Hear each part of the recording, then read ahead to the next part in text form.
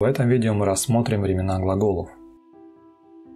Глаголы изменяются по временам, только в изъявительном наклонении. Выделяют настоящее, прошедшее и будущее, простое и сложное времена глагола. Настоящее время относится к действиям, которые происходят в момент речи, то есть прямо сейчас.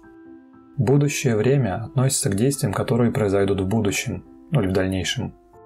Прошедшее время относится к действиям, которые к моменту речи уже завершились. Важно запомнить, от глагола «победить» первое лицо единственное число не образуется. Если необходимо употребить глагол первого лица единственного числа, используют конструкцию вспомогательный глагол плюс инфинитив. Например, «Я стараюсь победить», «Я смогу победить», «Я хочу победить», «Я смогу победить», «Ты победишь», «Он, она, оно победит», «Мы победим», «Вы победите», «Они победят». В глаголах бороздить, дерзить, дудеть, затмить, мутить, очутиться, ощутить, приютить, убедить, чадить, чудить, шелестеть. Также не существует формы первого лица единственного числа, настоящего или простого, будущего времени. Это стоит запомнить. Разберем времена глаголов. В прошедшем времени глаголы изменяются по родам и числам. Например, что делал? Я или он шел. Мужской род – единственное число. Что делала? Ты или она шла. Женский род – единственное число. Что делала? Оно шло. Средний род – единственное число. Что делали? Мы, вы или они шли. Множественное число.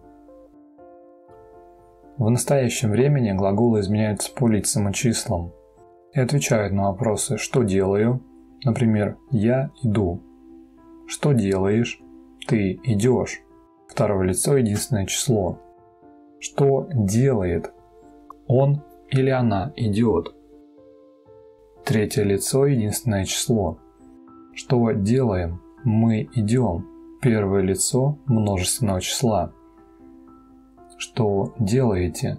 Вы идете. Второе лицо множественное число. И что делают? Они идут. Третье лицо множественное число. Будущее простое время для глаголов совершенного вида.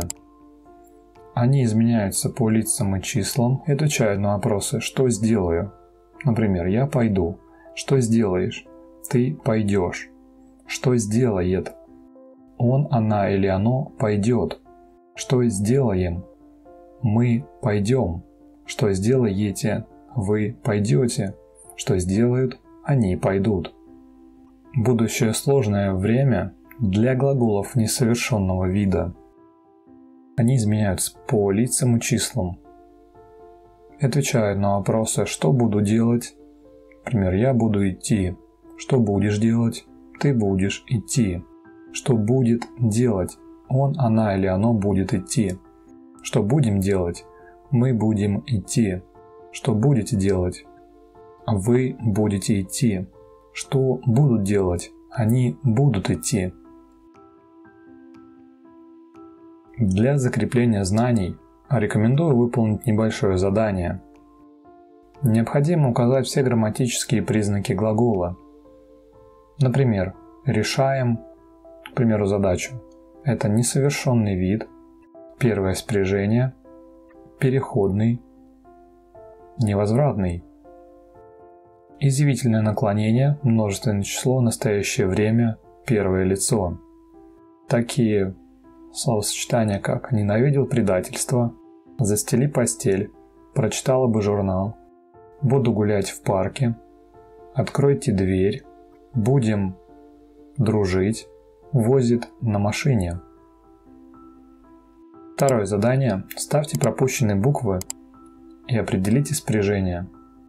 Рассказывал стихотворение, узнает что-то новое, терпит убытки, бежите на поезд, посоветуешься с родителями, покормишь котенка. Друзья, обязательно в комментариях напишите свои результаты вопросы и пожелания. Спасибо за внимание и до новых встреч!